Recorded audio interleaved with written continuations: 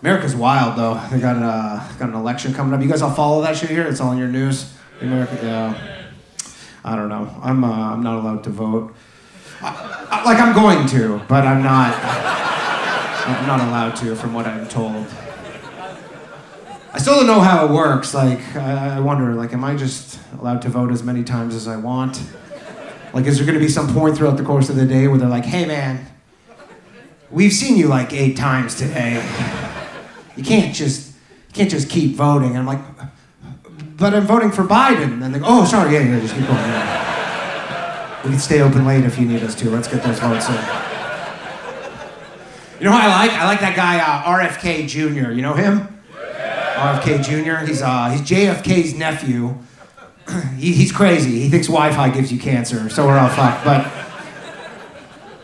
someone said they do. Someone goes, yeah, it does, dummy. A landline man over here.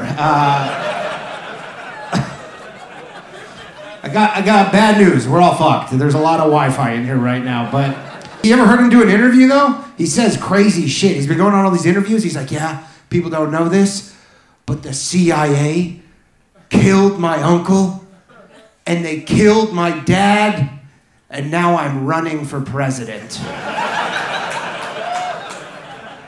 I think they're trying to tell you something there. I believe that's called taking a hint, sir. What the fuck are you doing? It's gonna be the shortest presidency ever. A lot of people want to be his vice president, though. That is the easiest promotion of all time.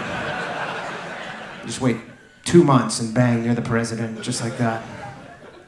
Americans are really snooty about their political system, and I think it's the best one. They think they're the best at everything, but they think it's the best one. They go, we have the best political system. You'll see with China, be like, look at China.